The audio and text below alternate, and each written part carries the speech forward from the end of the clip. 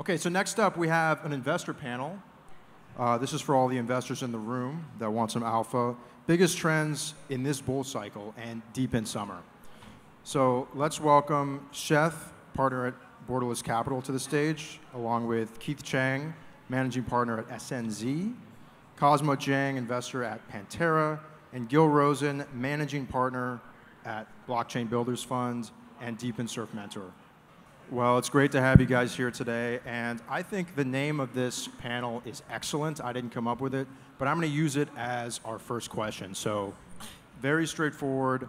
What are the biggest trends you guys are excited about for this bull cycle, and specifically for deep in summer? Hi, everyone. I was at this event last year, and thank the IoTeX team for working with everybody. They have the kind of consistent collaborative spirit with all the different DePIN projects and investors, so really thank you guys for continuing that. So I think the biggest drivers that we see are, one, the category of DePIN has emerged for the first time, I believe, in this newest cycle as one of the top sectors where people are looking for growth and value accrual in the Web3 crypto space. Projects that otherwise seemed like they were interesting, like Helium, Demo, etc. in the last cycle, are now becoming like these much larger projects. And now there are tons of new projects, exciting ones, that are learning from that model and that are showing all kinds of different relevance to different constituencies all over the world and different sectors. I think DePIN is probably one of the most differentiated areas within Web3, because you could look at pretty much any sector and potentially come up with a model for potentially introducing Web3 incentives and some of the innovation in crypto to create real innovation there. So one is that the category has emerged as a main investment area for many different funds and many different analysts. I think the second one, and we can talk about it maybe a little bit later, is we see a strong differentiation happening between commodity DePIN, which we consider DePIN projects that utilize commonplace devices or ubiquitous devices like phones, laptops, computers that people all have, versus more custom bespoke devices like what HiveMapper, Helium, and others are creating with these sensors. And we're seeing like a lot of maturization happening on both of those ends, but it's creating very different dynamics. Like commodity DePIN is now scaling much faster because people have the devices. They don't have to buy the hardware. But if you want more accurate devices, you want higher value data coming from those devices, then you use these more custom built devices. And I think that that's showing more maturity in this sector. And we're really eager to see those different models create a lot of different use cases. So I'll stop there, but yeah, happy to hear from the others. Yeah, that makes a lot of sense. I think maybe dovetailing on one of the first points, and first zooming out a little bit, as an investor, I'm trying to find things that make fundamental sense, have good economics, have good management teams, and ultimately are creating value or creating a service that people want to pay for. And I think over the arc of time, as blockchain protocols mature, it's very important that these protocols actually do deliver value and that people do want to pay for those services. And we're starting to see more and more of that start to happen, especially in DePIN. And so that's what I'm most excited about DePIN and why it's become that much more investable, I think, during this bull cycle is really, one, we're seeing finally like real evidence of real world businesses bringing real revenue on-chain. And so they're bringing revenue from off-chain onto on-chain for the first time, and you're seeing that really accrue to the on-chain ecosystem. Whereas the on-chain ecosystem in the past has always been sort of people taking money out. Now there are people putting money in, and that's very exciting. And it's just a proof point that, hey, there actually is value here. These are real businesses. GeoNet has large agricultural companies that pay for services. These are real businesses paying real money to use blockchain protocols in a special way. So that's what's really exciting. And then maybe to a secondary point of that is that, again, as an investor, all I care about is how does value accrue to something and where is the value creation. And I think also coming this cycle, we're finally starting to see a lot more protocols, but especially in DePIN, care deeply about the fact that their tokens need to have value accrual, that they need to have first of all, they need to have a good unit economic business, but that unit economics does flow through to the token. And so all that makes this a much more investable and real sector to back. Thank you. And Gil, we got 6 p.m. Red Bull. Let's hear it. So what are we excited about in DePIN specifically? Yeah, so what are the biggest trends that you're looking at for this bull cycle, and what are you excited about in DePIN? Okay. So in the bull cycle in general, I'd say there are things that excite me and there are things that we're investing in. And they're not necessarily the same things. So the things that we're investing in is mostly still like infrastructure, scalability, AI, because ultimately like this sector makes sense if you're actually able to build things that people to use, kind of as everyone here has said before. So that's mostly what we're investing in still, because I think we still have, I think for the first time, we're actually at a place where we can build viable applications that people would want to use, and decentralized applications and decentralized physical infrastructure networks that are actually viable and low cost and performant. But I still think we have a ways to go for that. So that's what we're investing in. What excites me is actually blockchain being used by real people, right? This is RWAs, this is the regulatory environment that's kind of pushing things forward. This is decentralized social, this is DePIN. Like these are all like, hells yeah. Awesome.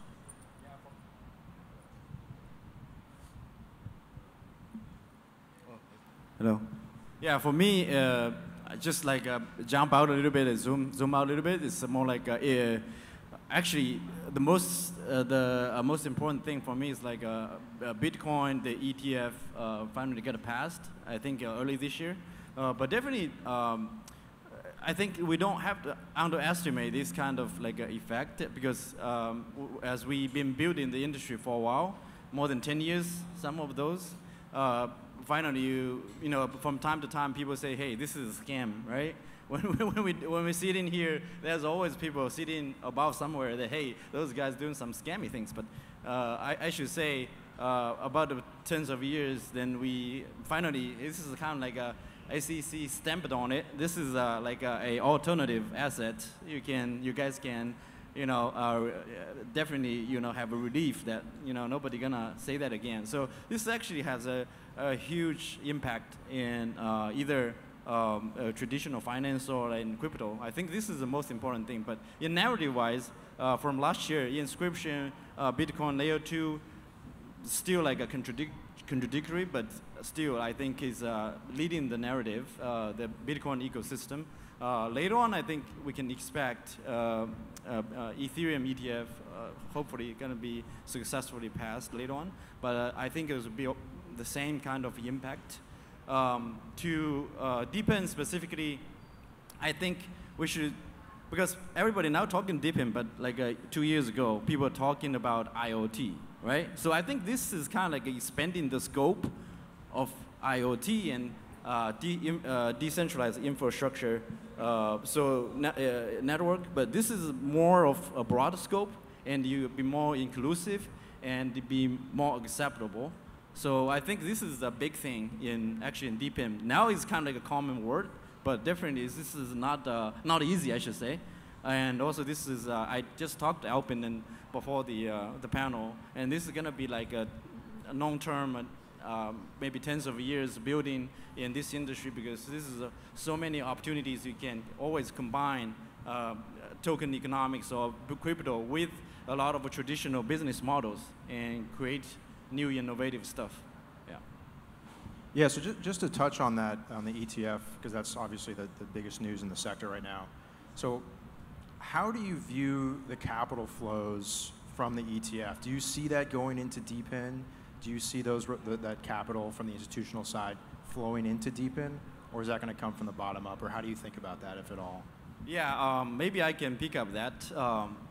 Because, yeah, this is a really good question. I'm always asking ourselves, right? When the market has been trillions of dollars, then what's the actual money come from? So that's always we have to ask, right? When we have a bull market, we are really bullish. Where those liquidity comes from? So I think in early May, I just talked to about 10 hedge fund managers in New York. So some of those guys are really operating daily on their fund. It's a $50 million and up. So I actually received, kind of surprisingly, 100% of bullish on the future growth.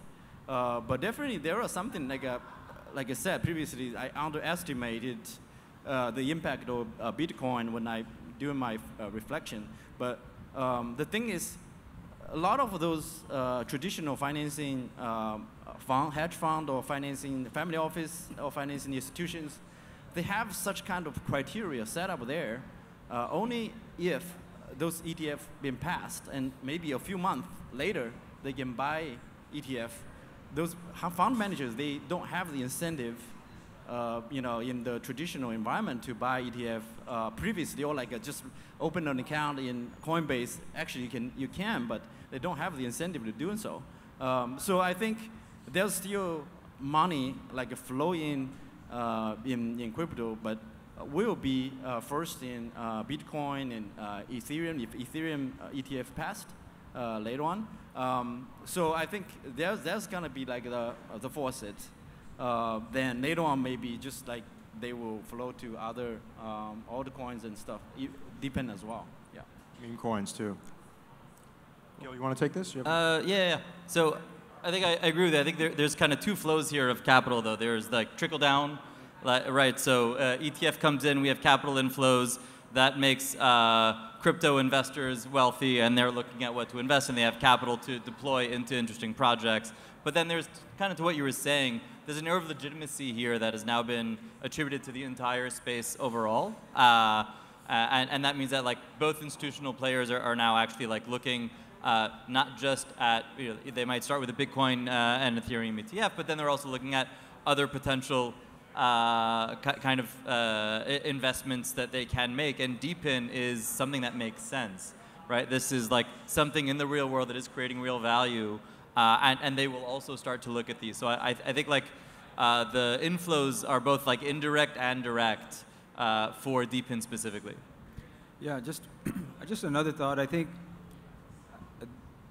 in DePIN there's the network and then there's the token, and I think that you have flows of capital that will go into assets, and as people see and learn about DePIN related tokens. There's likely to be an interest, like we're already seeing in some of the leading DePIN projects, like Render, HNT, et cetera. They're seeing quite a bit of capital activity within the crypto markets. Obviously nothing relative to Bitcoin, but we're seeing it grow. Separately, you have who invests in the expansion of the networks. And I think it's kind of not exactly related to that. I think it's more that where are the founders and teams that are working on these projects really engaging with the larger market and the larger society, different countries, different industries, to get them to actually set up these networks, knowing that the token incentive is actually going to make it worth it over time, and that there's real value coming out of the networks, whether it's data, whether it's other kinds of information that's being collected from sensors, et cetera, or connectivity. And I think we're going to continue to see more of that, but I think that, like was said, I think the Bitcoin ETF, the ETH ETF, all of that just validates that this industry is actually worth investing in, paying more attention to, and we're going to see more and more fund managers doing that. Yeah, I mean, look, I don't think any of the Bitcoin flows are coming to specific sectors of crypto specifically. Like, obviously, there's a flow of funds, but it's not that simple. I would say, though, that it's opened the eyes of people to look at crypto again, and so as a result, we have this opportunity as an industry to really show them that, hey, we actually have real protocols that do real things now. That was not true as recently as 3 or 4 years ago. And so it's really incumbent upon us to do that education. The number one question I get from any LP in any of my LP meetings is, hey, like, Bitcoin's cool, but like, where's the value creation? Like, why should I care? Where is their productive real use cases? And I always think of DePIN as the number one like productive real use case. I talk about guys like GeoNet, who are building the largest RTK world network globally, competing against $10 billion public companies, even though they have a larger network. I talk about guys like Genomes DAO, who are effectively creating decentralized 23andMe and disrupting how 23andMe's grown. And you can see these things are actually real-world businesses that are creating value, and that's the education of that there is real value creation is what's going to get capital to sustainably come. Yeah, it strikes me that DePIN is one of the rare Web3 cases where you have actual on-chain revenue, which then allows sort of traditional investors to come to a sensible valuation and invest in as a result. So just on that topic, because obviously most DePIN projects don't have revenue. So how do you think about investing, right? So what are the key metrics? How do you value a market opportunity? Just what are the overall criteria for an investment in a DePIN project, and specifically pre-public, pre-TGE projects? Yeah, I mean, look, I think there's a total misunderstanding of what fundamental value analysis means. Fundamental value analysis does not mean the company has to make money today. What it means is you're buying something for less than it's going to be worth in 5 years from now or 10 years from now, and that's based on the future unit economic potential of this business. So the only thing I care about is what are the sustainable unit economics of this protocol or of this specific unit of work 5, 10 years from now when you've scaled. That's the number one question. We look at how that compared to real world businesses, how does it compare to cost structures that I know that exist, and what things are being arbed out very uniquely by crypto incentives.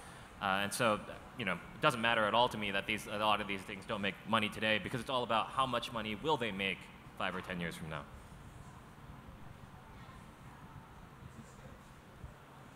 I guess like when we're thinking about DePIN specifically, I mean, there are a lot of different types of DePIN here, right? You've got coordination of people, your Nosh, your I forget the Uber competitor one. You've got underutilized assets, your like GPU marketplaces, and your GPU marketplaces and storage, Filecoin, etc. And then you have like net new physical devices, which is your Chirp, your Helium, etc. I think if you're going to do like a net new physical device, that's just really hard, and you have to have a ton of sector expertise to really know that industry inside out to be able to compete with it, because ultimately the fact that it's blockchain or not is kind of like, that's an added value. You have to be able to create a good product. Talk about like underutilized assets specifically, in our view, you need to have a competitive mode, generally a technical mode. And like we invested in Exhibits, and we liked them because they were one of the few GPU marketplaces that actually had like hardware acceleration that allowed for them to compete, and they weren't just like yet another marketplace. Because if you don't have that technical mode, then people are just going to copy you super fast, right? So you need to know the sector, and you need to have, ideally for us, some sort of technical mode. Yeah, I mean, I think this is probably the most relevant question for us at Borderless. We've been investing in DePIN from 2019 in the earliest projects, and we just announced publicly earlier this year we're launching a $100 million DePIN Fund 3. So why invest in this space? Why dedicate so much capital to this particular space? And how do you determine what to invest in? I think, ultimately, some of the things that we've seen have basically been validation points all from the beginning of when we started investing, which was obviously Render, Helium were some of the first ones to do this. But what we were seeing was, one, they're able to capture the popular imagination, right? Popular participation all over the world, potentially. I know it's not even everywhere, but the fact that you can launch a network like this and people can go on the internet, they can purchase hardware, or they can just connect their device, are able to participate and be part of something like that, is very powerful. So I think that they have shown, these two networks in particular, Render and Helium, the potential of scalability and growing something so substantially large in such a small amount of time. The second thing is, are the teams mature enough to really adapt and pivot through different market cycles, through different ups and downs, and do they have enough background in at least some sector to really think through the problem that they're trying to solve? And again and again and again, it's always, the fundamentals comes down to the team, because they might start in one area or one specific side of the problem, but they're going to have to evolve. And I think we've seen that with many of these. The third one then comes down to I think, this longer-term question about where's the money going to come from, because it's very relevant to DePIN that they're basically disrupting existing industries. One of the most powerful things about DePIN, from my perspective, is the fact that they're able to scale so quickly, potentially, is that they actually can keep up with the speed of technological innovation for how we distribute infrastructure globally. Infrastructure has typically been the most important factor in growing an economy, and it's usually one of the slowest things to evolve because it takes a lot of money. You need large actors to actually invest early on. DePIN disrupts that whole process, and that's very exciting. At the same time, you're able to do it in a way that's potentially more even or globally distributed. Obviously, we have work to do there, but I think as teams mature, as tokenomics mature, that's what we're excited about. Ever since we started investing, we've continued to see more and more high-quality projects. We get lots of deal flow in this particular area, and we're seeing teams continually iterate and learn from prior projects. A lot of projects are learning from each other, working from each other, partnering with each other, and I think there's a lot more maturity now than we've ever seen, and it gives us a lot of conviction. Thank you. Yeah, for us, I think it's more general. So first is like still business to business. So what kind of problem you are tackling? So still ask questions. So if you have a really clear, defined problem, right? So that's the first one we're gonna ask. Then the next will be, how big is the problem? So how much, what is kind of like addressable market, right? That's kind of depend on your ceiling. So if like it's like a $1 million market, then probably you don't worth to spend too much of energy on it. But if like it's a $1 billion market, then yeah, it may worth something there. So that's the third one. The fourth one would be, how do you guys solve it? So in early stage, maybe we cannot see a very clear path, but later on, as you in DePIN is more specific, you have devices, you have adoption number, then you have a tracking record. So if we saw a curve like a, if it's straight, linear, it's fine. But also if you have like those parabolic curve and exponential growth, then that will be, adoption will be, some of those, you will see definitely the patterns from Helium and other demos, some of the other successful companies, we will see that kind of pattern. I think it's not 100% for everything else, but definitely will be a good reference or benchmark. So I think in general, it's DePIN still following the similar logic we do in investment decisions, but it has its own specific things. Yeah. Thank you for your answer. So DePIN is a little bit hard to pin down. It's a broad category. It's hard to define. We've come up with some models for thinking about it, and Gil shared one of those.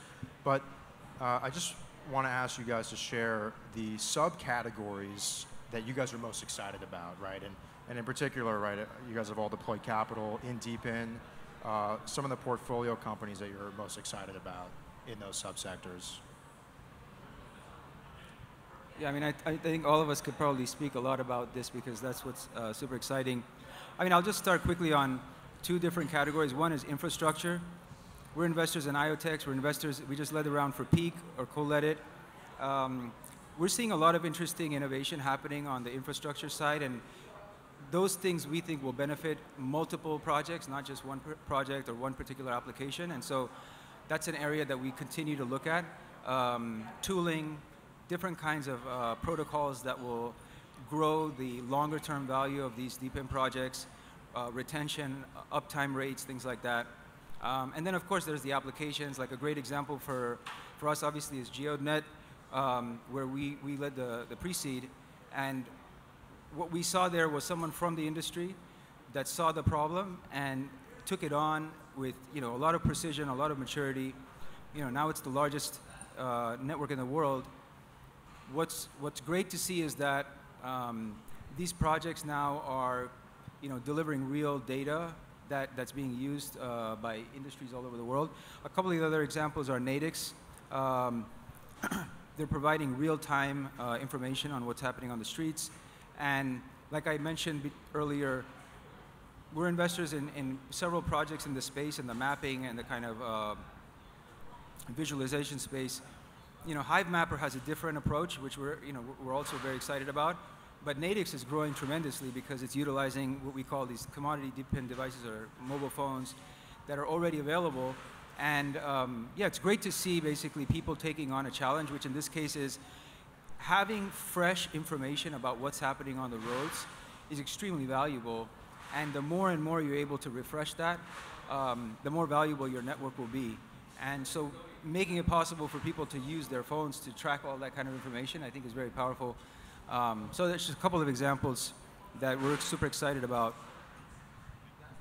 Yeah, I don't really think of DePIN as categories, and it sounds like there's probably a lot of crossover on this stage of what we're invested in, and so I'll be brief. But I think the number one thing that I screen for is how does this unit economics get improved by putting it on blockchain? All that matters to me is that there's some sort of price arbitrage, and one of the most common types of, cost arbitrage, one of the most common types of cost arbitrage is labor arbitrage, and so we're seeing that with GeoNet, with farmers being the ones putting up their own RTK substations because they don't need to go out of their way to do it on their own farm. We see it in the case of HiveMapper, where Uber drivers are passively, mapping data around them. They don't have to go out of their way to map like Google Maps does. And so it's really that cost arbitrage that enables these businesses to be more interesting and better solutions. So that's where we're looking. Yeah, I think we're similar in that sense. Again, I'm excited by kind of net new hardware devices that can do X, Y, Z. But I just think those are generally hard businesses. It's hard to pivot. It's hard to iterate. You have high capital expenses. Whereas passive devices for data collection and leveraging kind of blockchain incentives to coordinate people to collect data, I think it's a low-hanging fruit that is now kind of being supercharged by Gen AI, right? The fact that you can now the value of data is worth that much more because you can now leverage it for kind of optimizing these models for creating RAG data sets that can be used for any number of different use cases. So I think again, like Demo, like HiveMapper, et cetera, the ability to kind of passively leverage blockchain incentives to passively collect data and then leverage AI models to make sense and actually create net new value of that data is something that for us is it's an inflection point that makes this data collection all the more valuable. Yeah, I totally agree. Just echo to what Alpen just said. Definitely infrastructure for DePIN is just a very early stage, I should say. For example, definitely at the end of the day, we're gonna issue some assets. So how those assets will be traded or how the price discovery mechanism will be taking place, I should say the liquidity and all those place for possibly dedicated place for trading those DePIN assets will be of great interesting because currently I don't think as a whole category or assets category in DePIN, we still lack of those kind of infrastructure. And the other thing is the data, we mentioned data, right? The data being processed in the DePIN kind of like a processing route. So there's still some gap, right? I think IoTeX is doing something there to give generate those proofs or a TE environment to process those data. Then this kind of like bridging the gap. So data has more transparency and all the algorithms are transparent. So that's also very important. Definitely there are more things we can do in infrastructure. The other thing really excites me is, like I said, the DePIN is actually so inclusive. The scope expanded so much. You can put a data inside. You can put a GPU, like computation power. Previously, not considered as IoT. It's more heavy assets, right? So that will be included in DePIN. So that part I think is you generally can include every infrastructure into DePIN. So that actually excites me. Well, thank you so much for your time. And